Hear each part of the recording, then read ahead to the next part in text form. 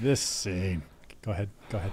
Go ahead. Just, it breaks the universe. So this is the Holdo maneuver. Holdo does light speed into the fleet of the First Order.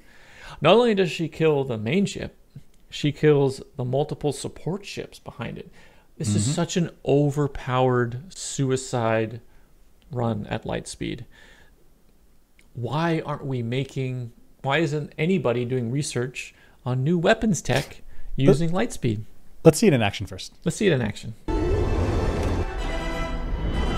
Okay. Boom. Oh my gosh. Like, Just devastating. Just everything in a cone behind it. Like a few miss it. A couple. But large cone, a large solid angle, just everything in there. Just right. And considering she used one ship that's actually not that large to take out, how many are we looking at here? We're looking at the main ship plus at least 10 others. Something like that, yeah. Something like that.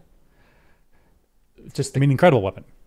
You would just do this all the time. You get like an engine plus a lead block and like either a pilot if you have to, or just an autopilot.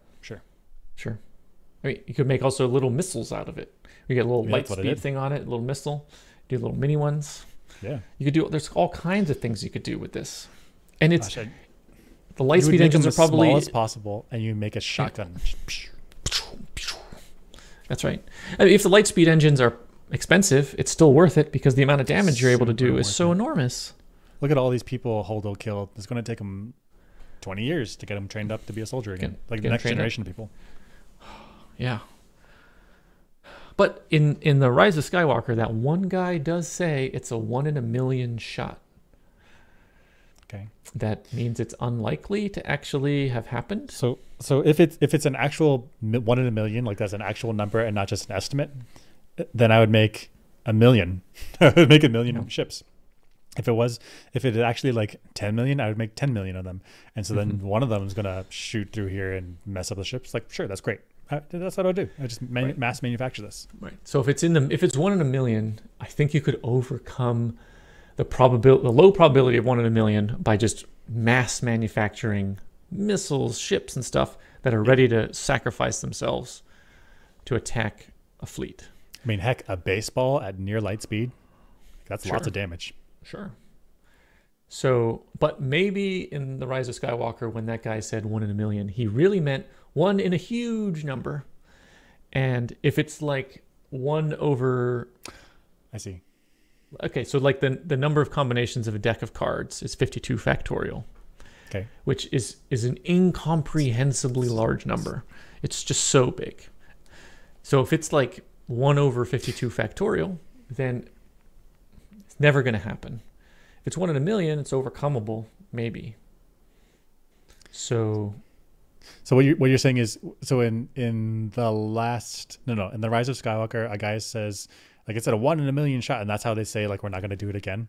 Yep. But you're saying, like, what if it's not actually a 1 in a million? It's a 1 in a big number. And since he's a human brain, like, if you visualize $1 versus $10 versus $100, okay, 1,000 like dollar bills, like, okay. But once you start getting into 10,000, like, what is $10,000 stacked up? Like, I don't know. Yeah. Like, and then at that point, 1 million, 10 million, like a 2 billion, like, it's all just mound of money. Like, I don't know how to visualize it. So you're saying that this guy, maybe he didn't actually mean 1 in a million. He meant it's a huge number and it's totally not doable. But so I guess so that means the expectation this would work is exceedingly small. That it's not worth pursuing. It's got to be so small that it's not worth us developing, researching, building the tech, but also big enough for us to know about it, right? Because if it's super small that if no one's ever seen it, it wouldn't even be on our radar. Like, nobody would know about it. And it has to be large enough that it actually occurs here. Because if the probability was 1 over 52 factorial, it's never going to happen. Yeah, but you wouldn't even try it. So it needs to be small enough that it's not worth pursuing, but large enough that you see it every once in a while. Which means Holdo would not have expected this to work.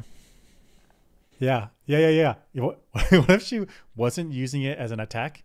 She was just trying to jump. She's just like, right? Because if it's a 1 in a million chance of this being an attack, that means it's every other percentage chance that this is just your way out. That's right. If the fleet's going this way, I'm going to turn around and go the other way.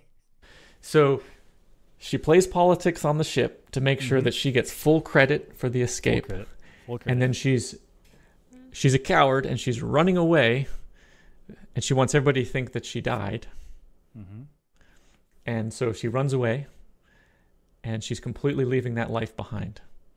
But it actually accidentally does this. Yeah, and she got a whole maneuver named after her. They think the people in the rebellion think it's a heroic sacrifice, but actually she was running away. She was actually running. And she got lucky.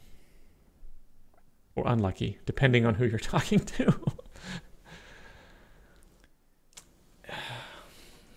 Yeah, either way, the logic's tight. If it's an insignificant chance of this being an attack, then it's probably not going to be an attack. She's banking on it as an escape. Mm-hmm. So I think with this, so in summary, in order for this not to break the universe, the probability of this working has to be low enough that it's not worth pursuing for R&D, high enough that you see it every once in a while. Holdo is a coward and running away and accidentally caused this to happen. That's our explanation. Logic's tight. Yeah, I like Logic's it. tight. Logic's tight. I don't like Holdo, so it's even better. Also, I don't want this to be a thing in the universe because otherwise you would just do this all the time. Right. Instead of costing human lives on bombing runs, you just send blocks on engines. Yeah, and I guess the Empire would stop making, or First Order, whoever, would stop making these large, bulky ships because they're vulnerable to this attack. So the Star Destroyer, the Death Star, all of that would just be out of the universe. I guess I would still have destroyers, and they would still have TIE fighters for close range defense. Yeah. But other than that, I'm just bombarding people with these rocket engine faster than light missiles. Right. I would make ships that just hold these faster than light ships that just, as soon as I see something, I deploy them out. You'd have two destroyers that work as an escort for this, like, I don't know, carrier that just deploys out these missiles. That's right. And I would have a person on the different ships aiming the missiles remotely. Or maybe even automated. I don't know. We've got droids in this. We've got droids. That's right. One droid per. Yeah. We got targeting computers. Sure. Easy. You're telling me a Star Destroyer doesn't have a server farm? You don't even need one droid per. Just put it up in the cloud. I mean, that's one of the reasons Star Destroyers are so big, is maybe to have massive computing power on board. It's mostly server. The entire thing. It's just all server. It's just a roving cloud.